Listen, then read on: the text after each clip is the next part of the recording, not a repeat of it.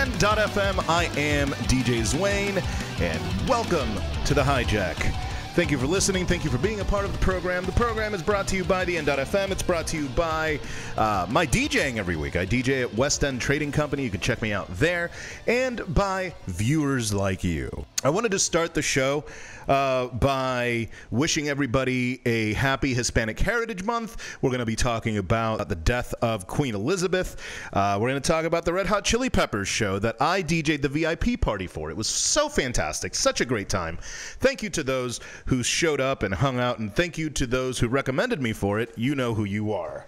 As I was getting ready for the Red Hot Chili Peppers VIP party, management hit me up. They wanted to play, make sure that I wasn't going to play music that was riddled with profanity. And the reason was because there were some kids coming to the show, which I think is awesome and hilarious at the same time. It's awesome because this is a generation of parents who are showing their kids some of the great music of our generation, which I think is kind of cool.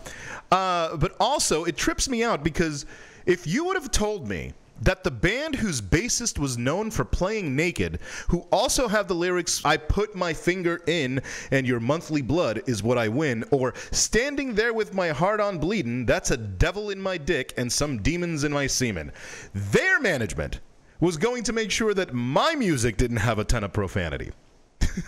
I just found that hilarious. But either way, it was a great show. And I really enjoyed being able to just be in the pit afterwards. Being in the pit was great. So thank you to Live Nation for having me out there. And I can't wait to do it again. I can't wait to be able to participate in one of your concerts once again. Also, and this is not the most important thing, but ladies and gentlemen, this is a public service announcement from a concert snob, okay? If you're going to a show, don't be that guy or gal. Don't be that person. Don't be that person that wears the shirt of the band that you're going to go see. I don't make the rules. Every time I see somebody wearing one of these shirts of the band that they're going to see, I get a little sad. Do what you want. Do what you feel like doing.